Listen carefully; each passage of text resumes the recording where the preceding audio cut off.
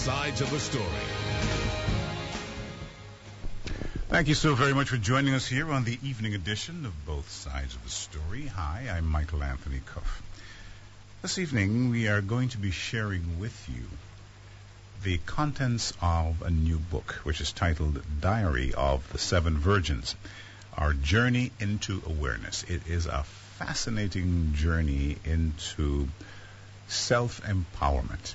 And, of course, as you would expect, I've mentioned a number of times here on this program just how Jamaicans from all over the globe are making their contributions from wherever they are. And this evening we have online one of the authors of the book. He's Lloyd Richards. He's in Toronto, and he joins us by phone. Lloyd, good evening and welcome to the evening edition of Both Sides of the Story. Good evening, Michael, and I bring greetings from the seven masterminds, my other six co-authors, and I want to thank you for having me on the call tonight. The pleasure is mine. As we speak, may I take this opportunity again to congratulate you on the book and its contents, and how is it doing?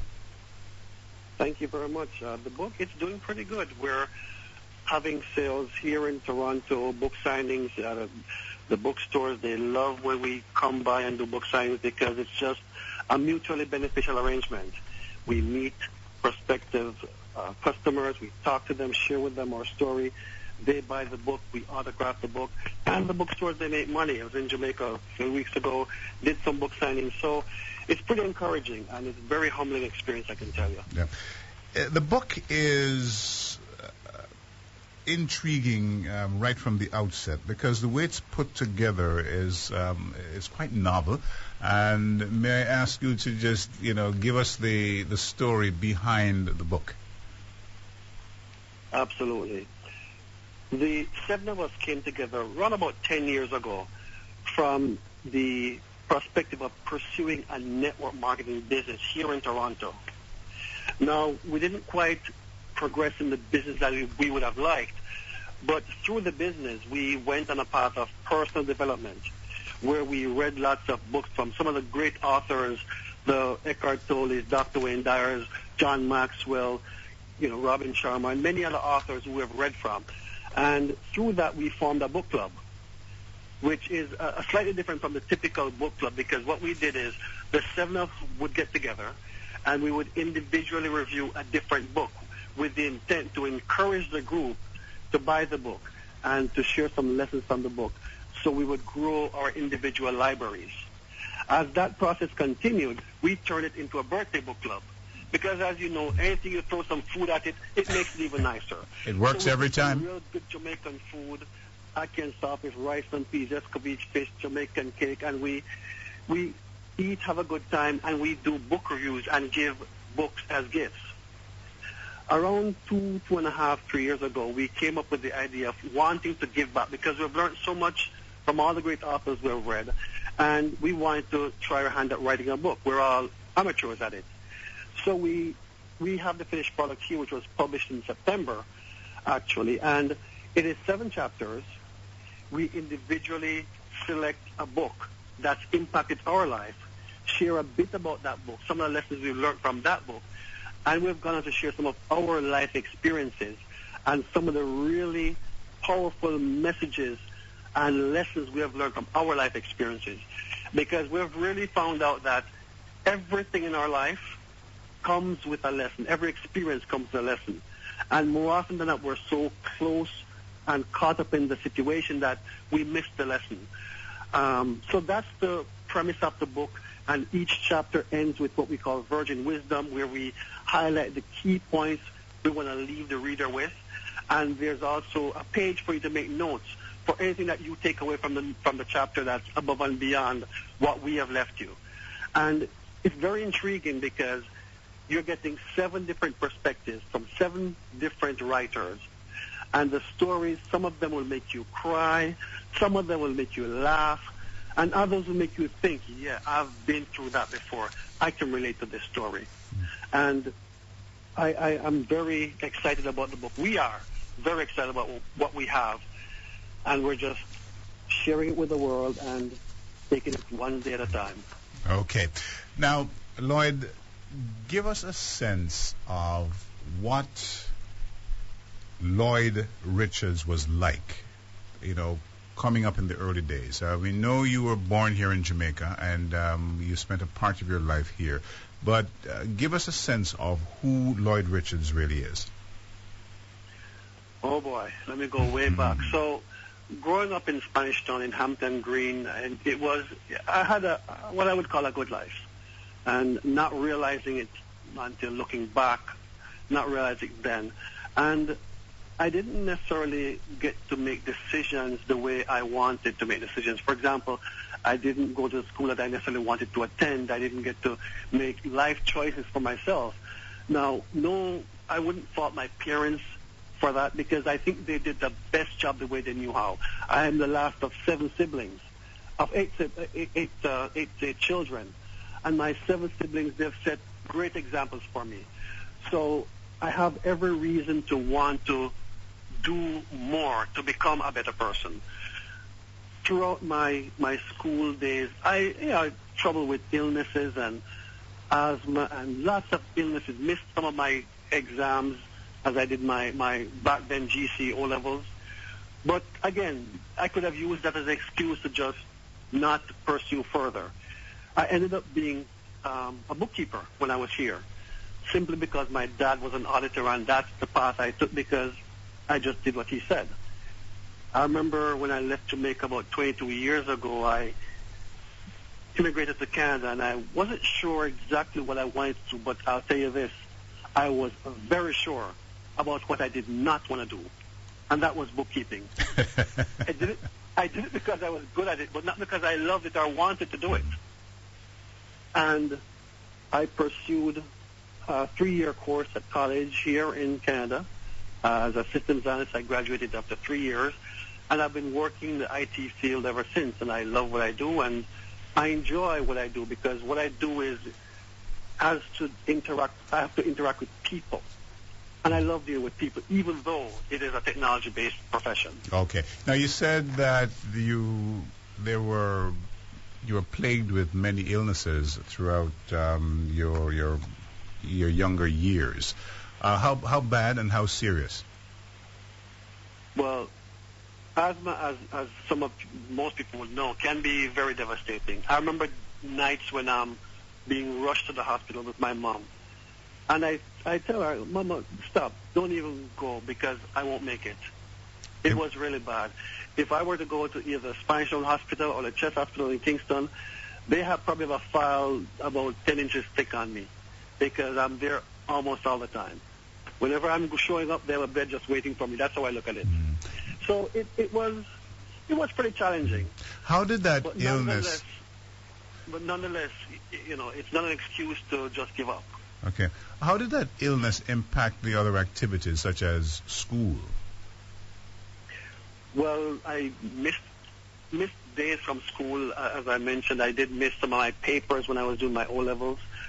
And I think from that perspective, that was the impact there, in terms of, missing school often, being sick home, and having to play catch-up with homework and the classes that I missed, and things like that. But again, you look back at these things and you recognize that they're stumbling blocks, but they are not the be-all, end-all. You can move past them and still pursue your goals. You said you knew when you had the power to choose for yourself a career, you knew one thing you didn't want to do, which was a bookkeeper.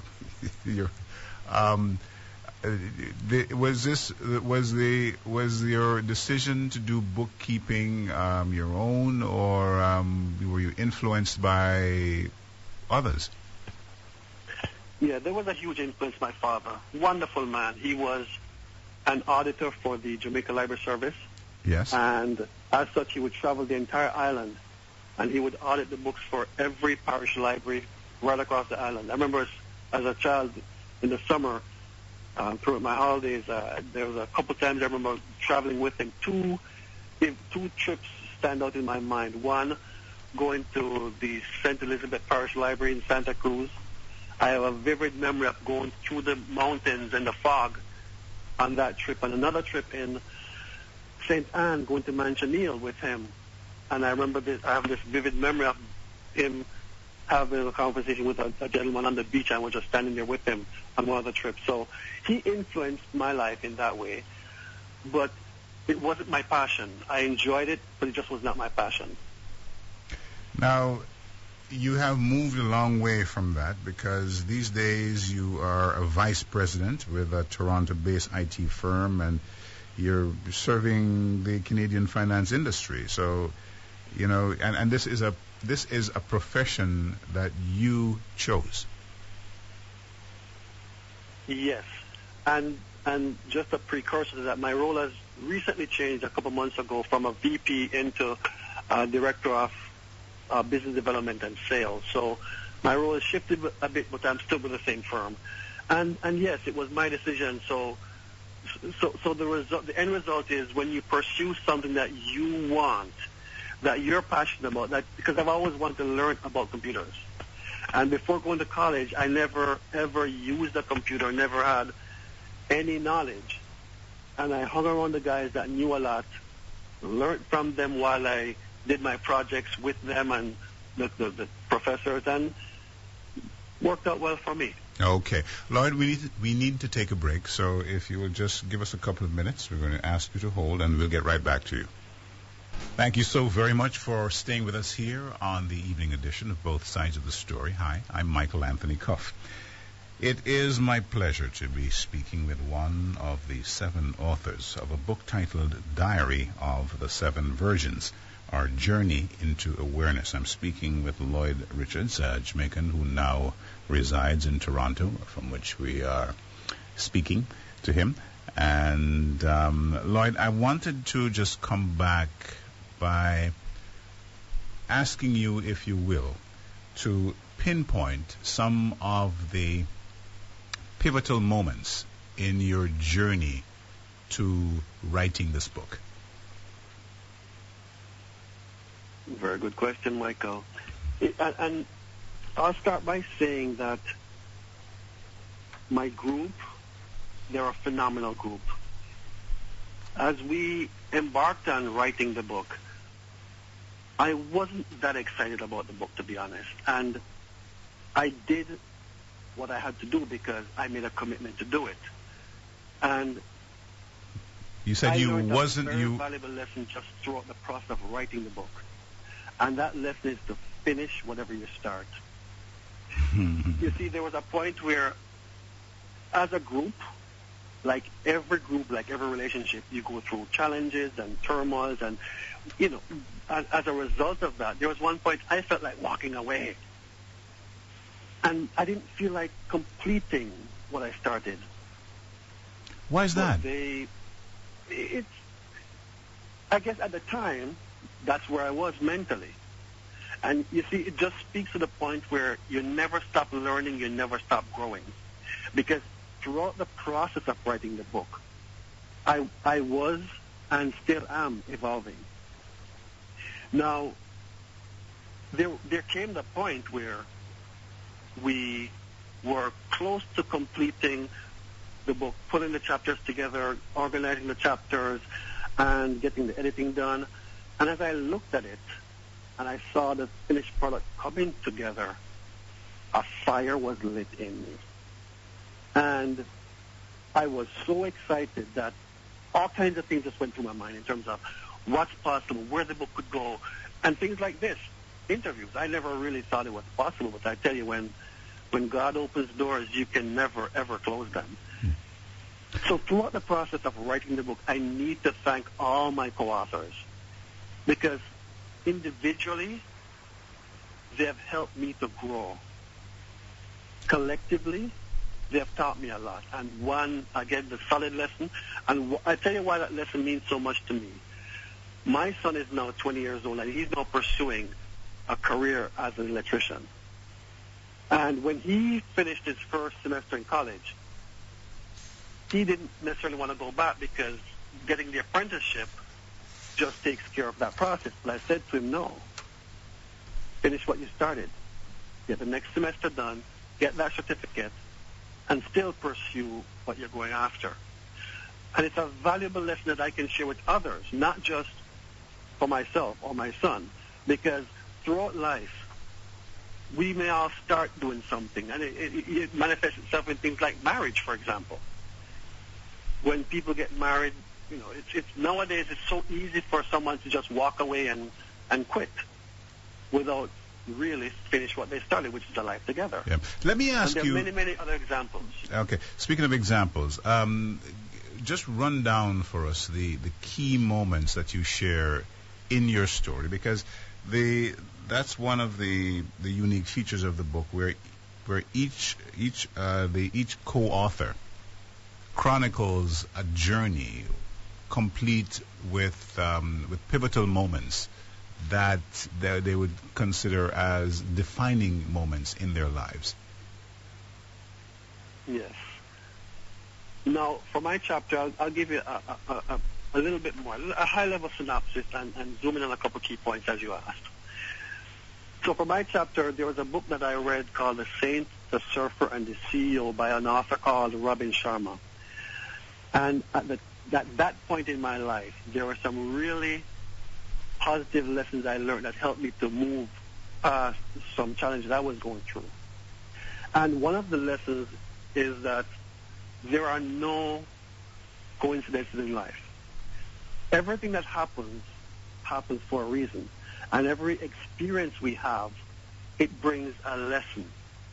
And if you never learn that lesson, that situation will keep recurring in your life over and over again until you have the wherewithal and the presence of mind to learn that lesson, implement that into your life, and then move past it. It's just something about life, it works that way. I further go on to talk a little bit more about the book, which I won't expand too much without giving too much away from the book. And then I share some of my own personal experiences. And there's one I'll talk about a bit in terms of emptying your bag. And that is your emotional bag. You see, throughout life, we all have many experiences with different types of people, family, friends, acquaintances, at work, at home, in the mall, wherever you go. And as you build relationships, people will disappoint you, people will love you, people will hate you. There's all kinds of experiences you'll have. And based on those experiences, you may walk around with past hurts in your emotional bag. What that does, it weighs you down mentally and emotionally. And if you don't learn to truly forgive and let go of those past hurts, you will continue to pile all kinds of hurts and negative things into your emotional bag, which will weigh you down and deter you from pursuing more positive things that you could possibly pursue. Give us an example, Lloyd, of a personal example of what you were just sharing with us. I remember when I was about 18, I had a really, what I then thought was a horrible experience in a personal relationship. I was literally dumped for no apparent reason through my eyes. And for at least 2 years, never was to see her, never spoke to her. If I'm going down the street and I see her, I take a detour, just totally hurt and bitter. But I wasn't hurting her, I was hurting myself because I was traveling with that baggage. And after about 2 years, I was able to let it go, have a conversation with her, and truly forgive her. And that helped me to lighten my emotional load and helped me to move past that stage of my life and to be able to move on. Forgiveness is a very difficult challenge for a lot of persons. How do you approach it? Well, first of all, I will agree that it's not necessarily an easy thing. But if you really make that commitment and you make that effort you can do it. First you need to accept the situation as it is. Whatever the situation is, you need to accept it and realize that when someone hurts you or when they whatever it is that they do, most times it is never about you. It's usually about them and what they're going through in their lives. They will spill the venom of what their experiences are because they're hurting. They may be going through financial problems, personal problems, all kinds of different problems. And because they're hurting and they're bitter, they have nothing but negative things to say to you and possibly nothing to do negative things towards you. So if we just take a few steps back and if only we could figure out what's the reason why this person's behaving this way, what could be going on with them? I wonder what Michael's going through. Why did Michael call me such a bad name? I wonder why. And if we start thinking in terms of the other person and recognizing that most times when we're feeling hurt from others, it is because they themselves are hurting. Yep. So if we exercise empathy and start thinking in terms of love and offering them, ask them, is everything okay? Are you okay? Ask the inquiring questions, not just for the sake of asking, but with genuine care. At age 18, Lloyd, we can be quite vulnerable in terms of our emotions. To be dumped at 18, as I'm using your word, it must have really had that must have been a very hard blow to your self-esteem. How did you recover? It was a difficult time. And looking back, I have to say that the Lord must have played his part in helping me through it, because I don't think I was mentally equipped. I didn't know all the things I know now, but I know that growing up in a Christian home and going to church, that God takes care of us when we can't take care of ourselves. It's like the story that's told many times over when we're traveling down the road and the Lord is walking with us and we see two sets of footprints, and there's a time when there's only one set of footprints. We think that we're walking alone when he's actually carrying us when we're seeing the one footprint. So that is the only answer I can give to that specific time in my life, that he must have intervened. And I've seen many. So he was carrying you. Where he's intervened. At that moment, when you were most vulnerable, you're saying that those are the moments when you're carried. But at some point, he would have had to put you down. Now, how did you know you were ready to start walking again?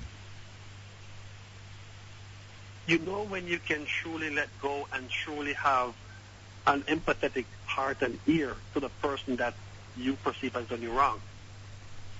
When you can think of that person in a good way and think of, for example, their birthday, giving them a gift, or Christmas, giving them a gift. Little things like that are clear indicators that you have indeed let go, and you are looking at them from a position of love as opposed to hate, hurt, and despite. Okay. Lloyd, I need to take a break again, so I'm going to ask you to hold on while I do that, and then I'll come right back to you, and we invite you to stay with us as well here on the evening edition of Both Sides of the Story. Both sides of the story. Thank you so much for staying with us here on the evening edition of Both Sides of the Story. Hello, I'm Michael Anthony Cuffe. My guest is Jamaican Lloyd Richards. He's one of 7 co-authors of a book titled Diary of the 7 Virgins. We're speaking with him from Toronto. Lloyd? Yes. What was the hardest part of the journey for you to write about? I think that breakup was probably one of the hardest things to write about, because even though it is in the past and and you let it go, as you write, you relive that snapshot of your life. As you reflect and as you relate the story, it's something that you relive it. So going through that process, it was a bit difficult, but it was something that had to be done because the story had to be told. It had to be shared. The lesson had to be told. And I think that's probably the most difficult part of my story that I've shared as I wrote my chapter. Have you found love again? Absolutely. You said it was difficult as you went through the writing of the book. Did you learn anything new about yourself?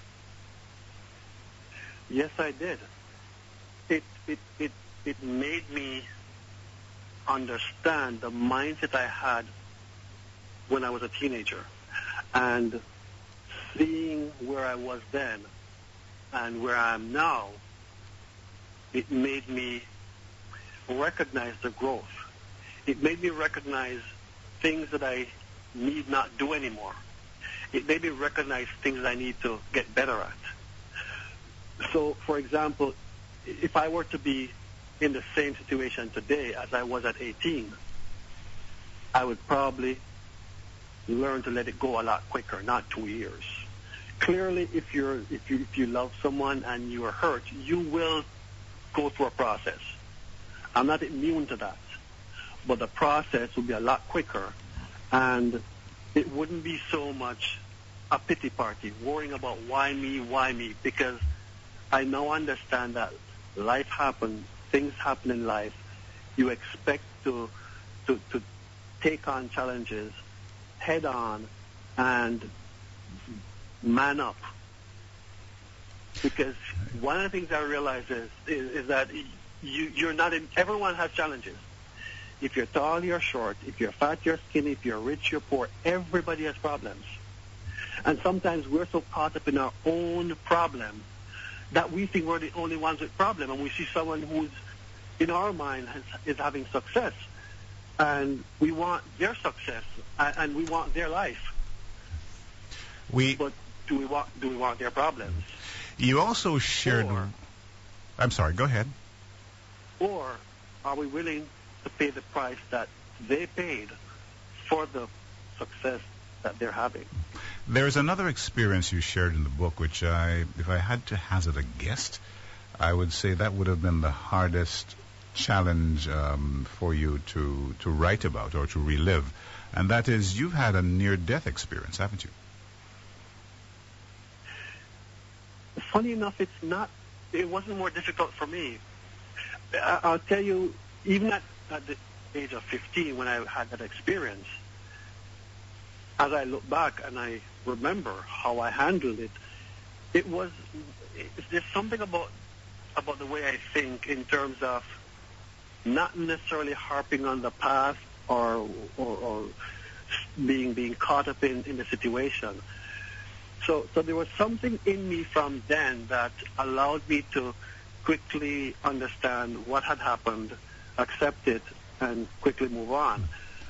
For those who are not familiar with it, could you just quickly walk us through it and then speak to it from the new perspective you have now? Well, there was a situation that I had a minor operation that went really bad very quickly, and I flatlined.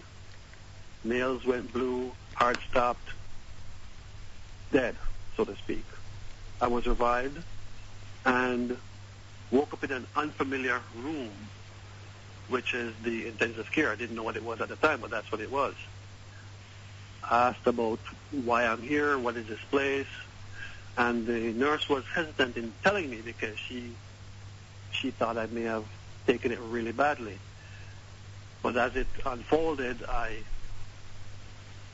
she told me what happened, and she told you that you had died. It just happened. Yeah. So it was one of those things where even though it could be perceived as a really tragic situation, and it was, but for some reason at that age, at that time in my life, I didn't dwell on it. I accepted it quickly and just kept going. Whereas in the other situation, it was more devastating for me. The one where and you... I believe it has to do with matters of the heart, where there is emotions attached.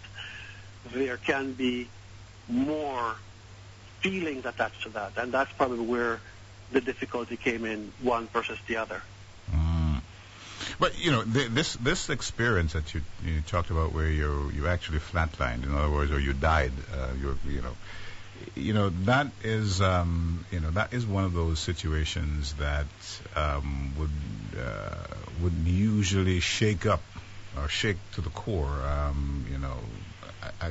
especially at age 15, because you wouldn't have had a chance to reflect on things like death and dying. So I would imagine that some degree of anxiety, tremendous anxiety, would have accompanied that occasion. Unless, for example, maybe you contemplated something like suicide,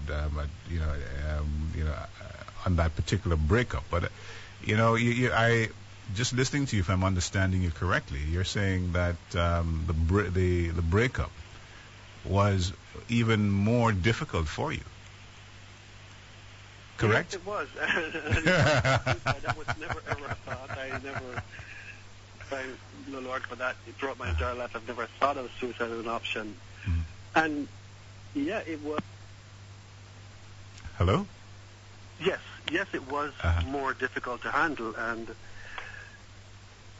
it's just what it is. I'm not sure how to expand on it any further in terms of one versus the other, because I clearly remember both, and that was more difficult for me. Yeah. Well, I if I could just quickly share with you, I also had a flatline experience. So, I mean, I can, and I, even though it was quite recent, but at the same time, it's one of those experiences that is quite. You somehow you tend to look at life differently after the experience. Did it change your outlook on life in any way? It did. Ever since then, I've always considered myself as being on overtime, so to speak. So yeah, so the whole idea of fear of many things that I normally would have been afraid of, it's not so much, because you've been to the edge and back. So worrying about a lot of different things that people worry about death, worry about all different kinds that we worry about, it's a little bit easier for me, just a little bit. And again, I'm not immune to those types of problems. I do worry on occasion. I think that probably helps to mold who I am today, in terms of quickly recognizing where, if I should go through an experience now that's possibly devastating, to quickly come to grips with the reality, and go through that process where I understand the reality, I look at what it is I can do to start resolving it. I quickly move to solutions mode. That's one thing that has worked well for me. Okay. I wanted to ask about the word virgin in the title, and how is it that you would like the reader to understand it? Now, we've got a lot of questions on that, so that one's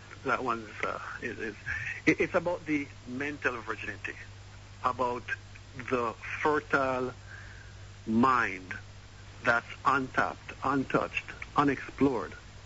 Most of us just go through life living one day at a time, not necessarily making deliberate steps to carve and orchestrate our life to be exactly the way we want it. We just go through life. We don't necessarily make specific plans to say, well, I want to achieve this goal, and I take deliberate steps to achieve those goals. That is where the virgin mind comes into play. As you explore all that's available for you, the different tools that we've learned, all that we've learned, it just opens our mind to a whole different world. And by doing that, is when you go about losing your mental virginity. So a mental virgin is someone who has never spent the time to explore all that's available for them and to discover their life purpose. Okay, we're going to come back. We're going to come back after this break to quickly explore some of those life purpose, when we come back from this break. So please stay with us one more time as we invite you as well to stay with us when we come back for more here on the evening edition of Both Sides of the Story. Thinking about getting a sumptuous treat? Then head down to Jack's Master Bakery. They stock bullers, raisin bread, and other baked products. Jack's Master Bakery, 73 Red Hills Road, Kingston 10. Telephone 925-7203. Professionals of mouth-watering baked products. The time by Jack's Master Bakery is 8:31. Today's weather brief is brought to you by Hi-Pro Feeds. Hi-Pro Feeds, your partner for profitable production. Hi-Pro Feeds, it's the one we've come to love. It's so good, we know we trust. High profit, man, it works for us. It's so good, we know we trust. A hard-working team behind the scenes. It's so good, we know we trust. Quality feeds for your broilers, layers, cattle, fish, and pig. We trust. Hi-Pro Feeds, it's the one we've come to love. It's so good, we know we trust. Hi-Pro Feeds, your partner for profitable production. It's so good, we know we trust. now for today's weather brief. A trough is across the Western Caribbean associated with an area of low pressure north of Honduras. Tonight should be partly cloudy with isolated showers. Tomorrow morning, look for isolated showers across western parishes. In the afternoon, look for windy conditions along the south coast.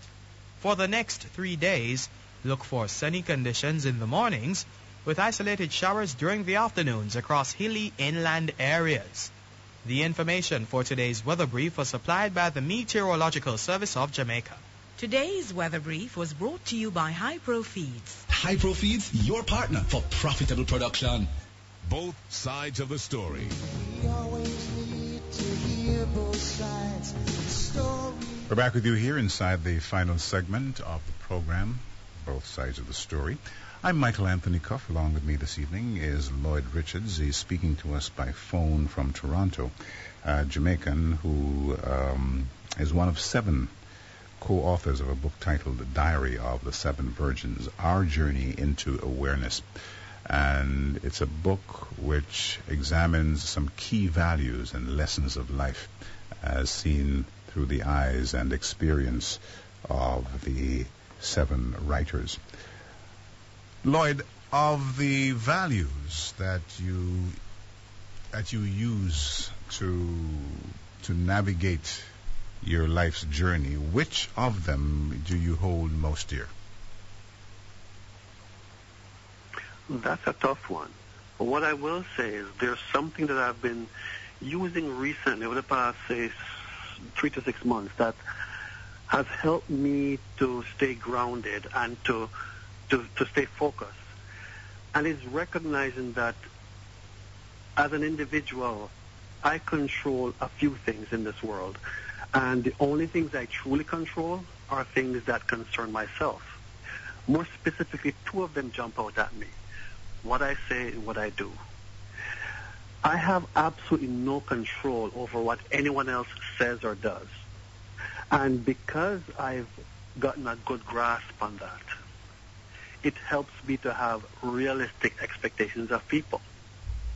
See, by remembering that, it also helps to keep me grounded.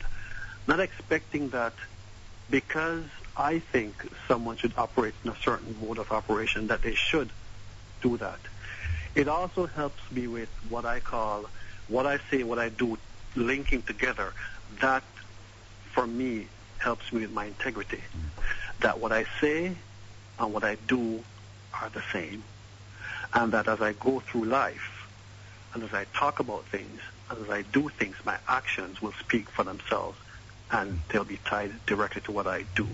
So that in itself is one lesson, one most recent thing that has helped me, and it's something that has become a talking piece for myself when I meet others, because sometimes I remember just recently I was speaking to a very, very old friend of mine. I haven't spoken to her in many, many years, probably over 20 years. And one of the things I realized that is that there was some stuff that she was going through.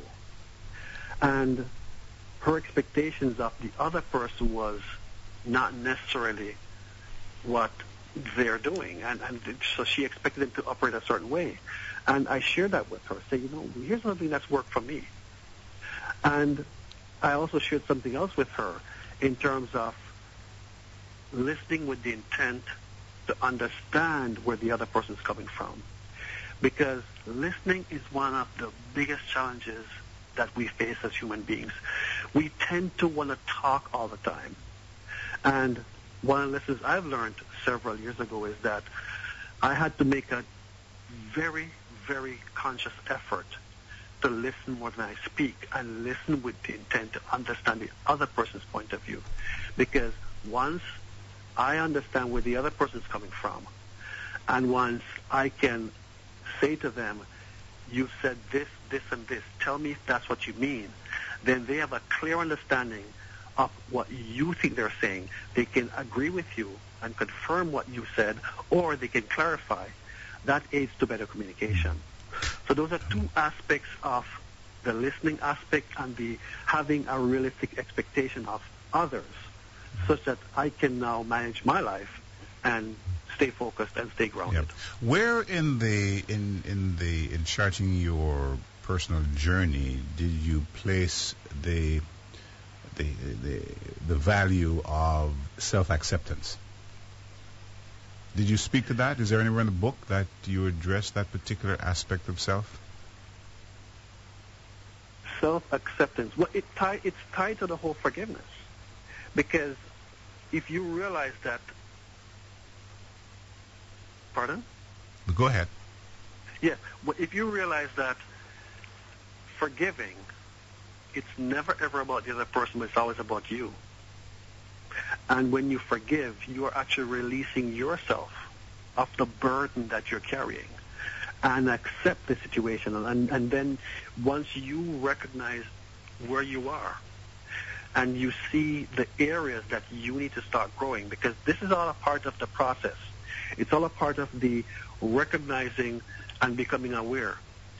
See, there are generally 4 stages that anyone goes through with as they move from an era of ignorance into knowledge and expertise. And it doesn't matter what it is. At first, you're totally unaware of what you don't know. Then you become aware of the thing you know. So it could be something in your life, and you're now aware of what that thing is that needs to be fixed. So that's your second stage. The third stage is where you start making some deliberate steps to fixing that problem or improving in that area aspect of your life. But you're still thinking while you're doing it. And the final stage is the stage of mastery, is where you are just doing the things unconsciously. Think about driving a car. When you just started learning to drive a car, you were thinking about where the gas pedal is, where the clutch, where the brake, where the windscreen, everything. You're looking at all the controls. You're looking and you're feeling your way, and you're second-guessing yourself. As you progress to become a better driver, a more experienced driver, and once you have mastered the art of driving, you'll find yourself driving from work to home and not even remembering how you got home. Similar concept. Yeah. How good are you now, Lloyd, at facing reality? I'd say for the most part, I can grasp reality pretty quickly. Again, I'm not immune to some things, and there'll be that odd time where I miss what my reality is or not recognize it. But because of all the stuff that I've learned from the authors I've read, from all my mastermind group, and still learning, I can quickly grasp my reality and accept it very quickly. And again, it's still a process. There's still a lot more room to go, because you never, ever stop learning if you want to continue. That there's always room for improvement, always room for growth.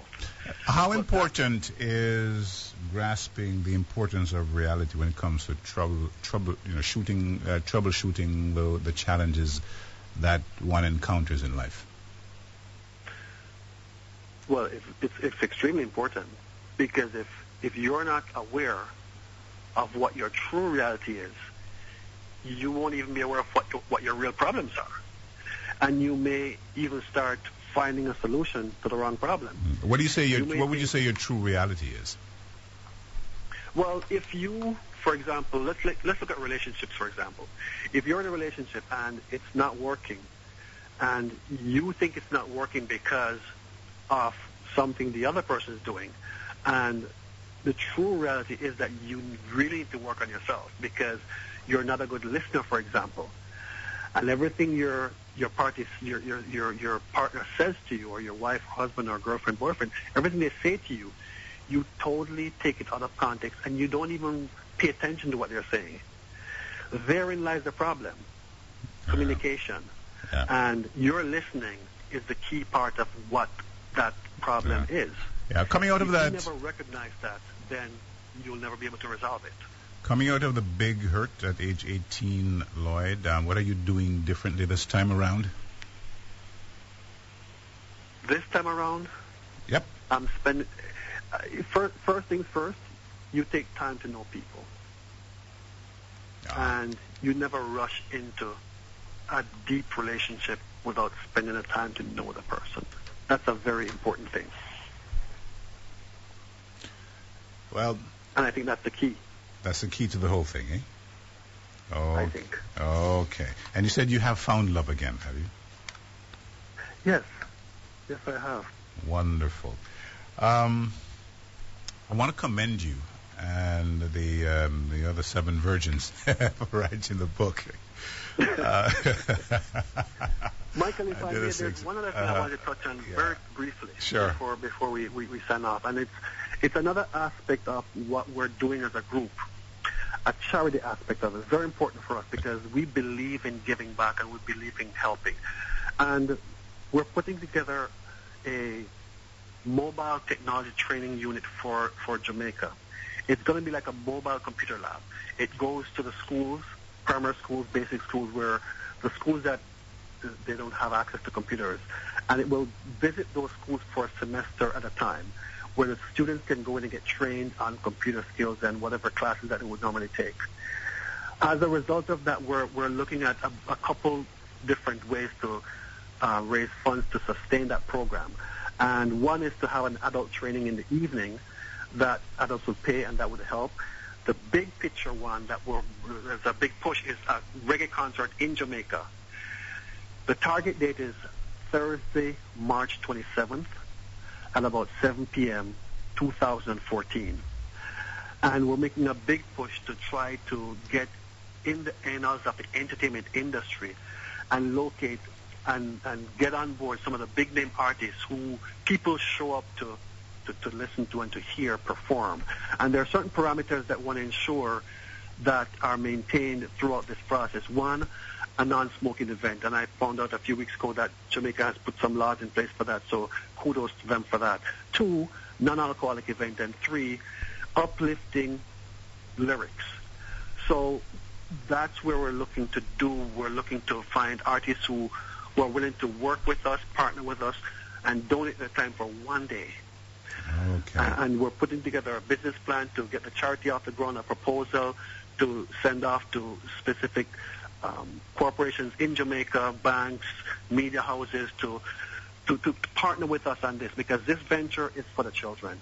It's not about us. It's about us doing something for the children and to assist and play our part in improving our country. Okay. Well, let me again, Lloyd, say congratulations and thanks to you and the 6 other co-authors of the book for really just, allowing us to explore, providing channels through which we can explore the true essence of meaningful living. And through your book, Diary of the 7 Virgins, our journey into awareness. And the book is available in Jamaica. Where in Jamaica is the book? I'm sorry? Maurice, I really want to name them by name. Sure. Maurice Burnside, Maurice Burnside, who grew up in Spanish Town with myself, Fitzroy Grasset, who grew up in St. Thomas, Amatus Funge, who grew up in the Cameroons. We adopted him as a Jamaican as well. Peter James, who grew up in Westmoreland. Angelita Barneswell, who grew up in Western Kingston on the Walton Park area. And Curleen Bennett, who grew up in Guysville, St. Catherine. I want to thank them all for the work they did, because without them, we wouldn't be where we are today, and I wouldn't be the person I am today. I want to publicly thank them because they have played a major part in my life and have helped me to grow and become a better person, though the process is still going on. Still ongoing, but I want to thank them. Okay, Lloyd. Thanks again, my friend. You take care now. Okay, thank you very much for having me. God bless. Bye-bye. And speaking of names, Carrie Ann Reed Henry, thank you so very much. And we'd also like to say thank you to Sandy Saunders and Floyd Wright. And as always, my biggest thanks of all, I reserve for you. I'm Michael Anthony Cuffe. Good night.